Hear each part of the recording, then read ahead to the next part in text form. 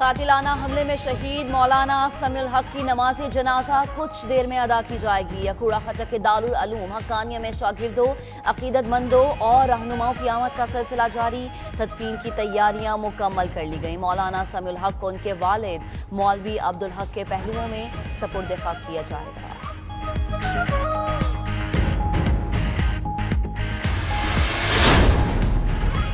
मौलाना समीउल हक के कत्ल की तहकीकात CTD के सपुर्द।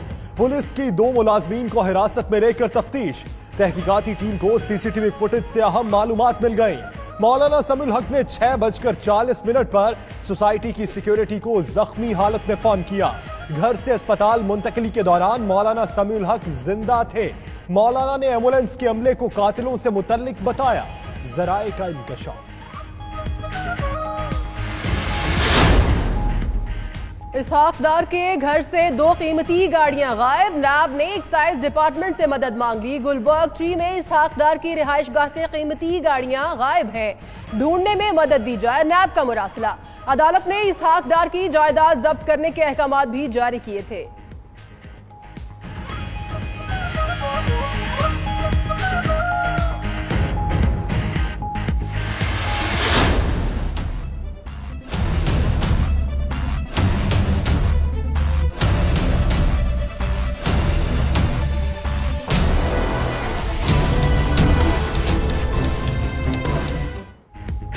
पाकिस्तान और चीन की दोस्ती कोहे हिमालय से बुलंद। वजीर आजम इमरान खान की चीनी हम मनसब से मुलाकात। दोनों ममालिक का बाहमी ताउन के इस्तेहकाम पर इत्तफाक। चीनी वजीर आजम ने पाकिस्तान दौरे की दावत कबूल कर ली। दोनों सरबराहान का CPEC मंसूबे की तरक्की पर भी एतमाद का इजहार।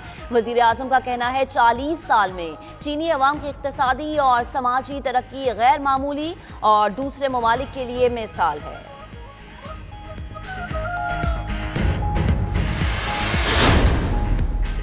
शहबाज शरीफ के दामाद अली इमरान के दस्ते रास्त। इकराम नवीद की प्ली बार्गेन की दरखास्त। इकराम नवीद ने इख्तियारात से तजावुज और करोड़ों की करप्शन का एतराफ कर लिया।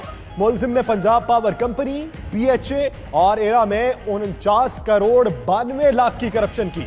उसमें से 13 करोड़ 19 लाख अली इमरान को देने का एतराफ भी कर लिया।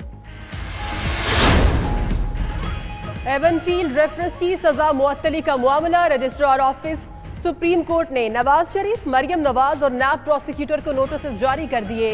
नैब की अपील पर समाअत के लिए खुसूसी बेंच तश्कील। चीफ जस्टिस की सरबराही में 3 रुकनी बेंच 6 नवंबर को अपीलों की समाअत करेगा।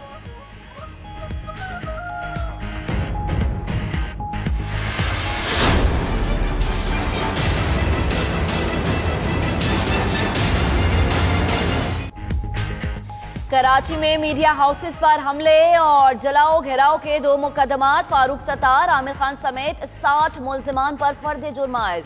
मुलजिमान का सेहत जुर्म से इनकार। अदालत ने तफ्तीशी ऑफिसर और गवाहों को तलब कर लिया। इश्तियाल अंगेज तकरीर नहीं सुनी। मुलजिमान का बयान, कुछ तो खुदा का खौफ करें और सच बोलें। जज के रिमार्क्स।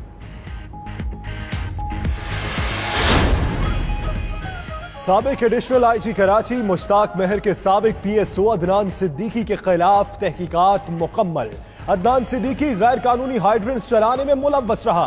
तहकीकाती कमेटी को सफरी दस्तावेजात देने से इनकार किया। सर्विस बुक भी फराहम नहीं की। सरकारी मंजूरी के बगैर गैर मुल्की दौरे किए। रिपोर्ट में इंकशाफ।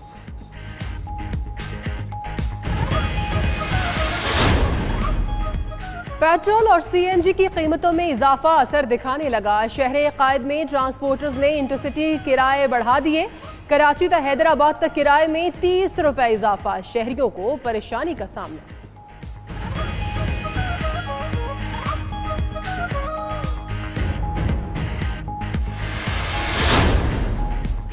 कहीं बर्फबारी, कहीं रिमझिम तो कहीं गहरे बादलों का राज। सर्दी ने रंग जमाना शुरू कर दिया।